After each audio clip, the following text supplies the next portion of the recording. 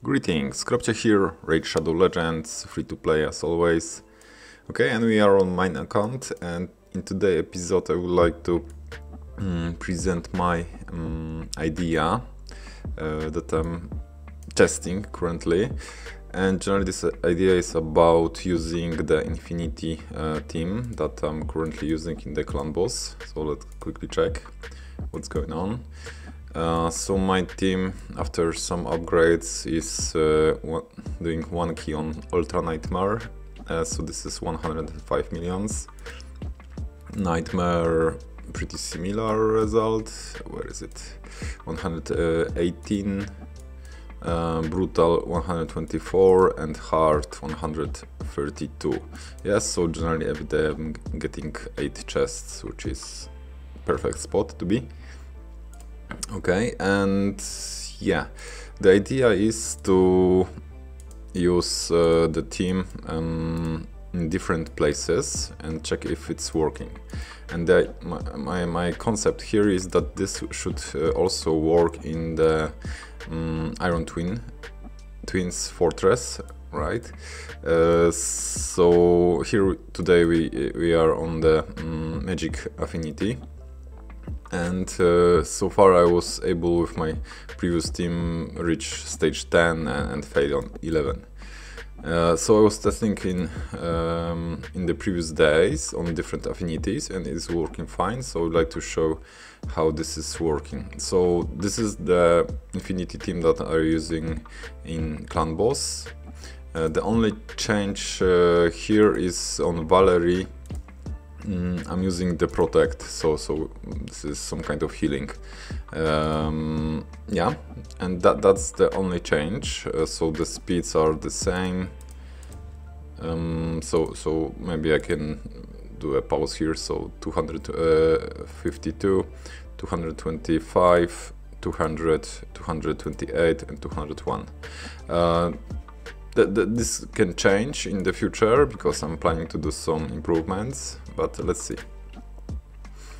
So Iron Twins, yeah, so that's the source of the soul crystals. Can I say crystals? Maybe, or shards, whatever. So we're only getting the awakening for our heroes. Yeah, and let's see how this is working. So for sure we are getting those debuffs. What's the name of this debuff? Iron brand.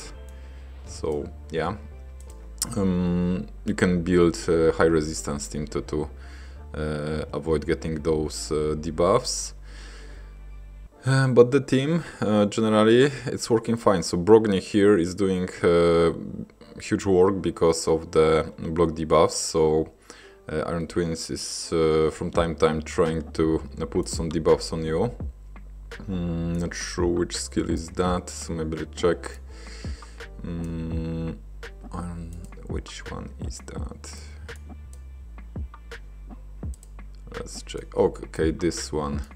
Yeah, so this one is placing some debuffs on you, so decrease defense, decrease attack, weaken. Yeah, so a lot of debuffs, so we are protected here, which is good. Yeah, and this is Clan Boss team, so generally this team is not doing damage. Let's say there is no damage dealer, real damage dealer, so the damage comes from, as you see, smite debuff mostly smite, some maybe War Master hits, but all the time this is smite. And I've got 4-star awaken for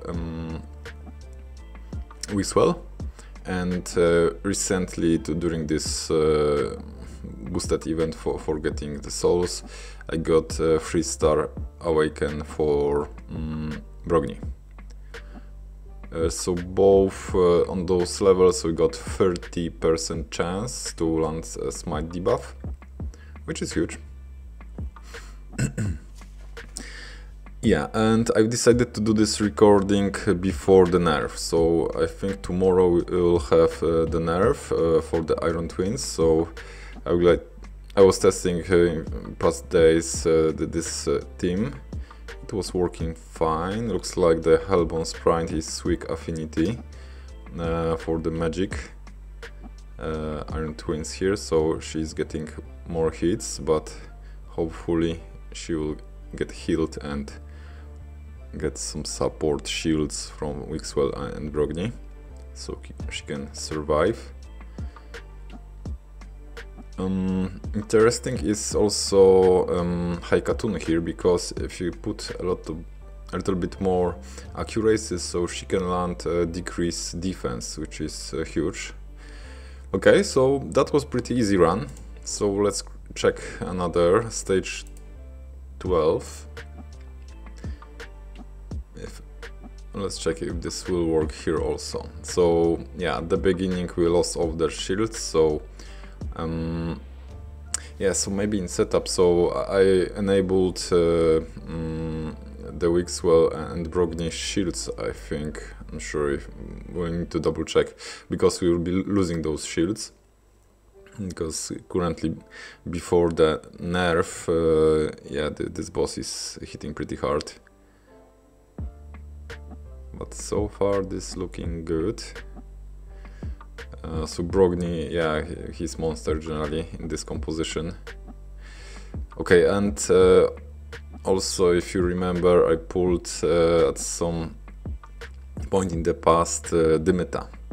So I'm planning to exchange one of the buff extender, and probably this will be a Valerie, because she's a little bit useless here.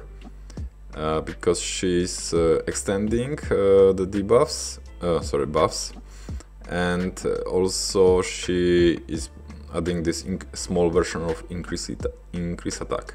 But I've got increase attack from Brogni, which is yeah, now it's not needed from Valerie, so I'm thinking about replacing Valerie with Dymita. So Dymita, each time when she increases the duration of buffs, she also brings continuous heals, and you can stack up continuous heals on the champions. But here is a little bit danger, because if there will be too many continuous heals, so if you lose a shield, and Brogni and Wixwell will try to reapply it, so there will be no place for that. Yeah, so this can be a little bit tricky.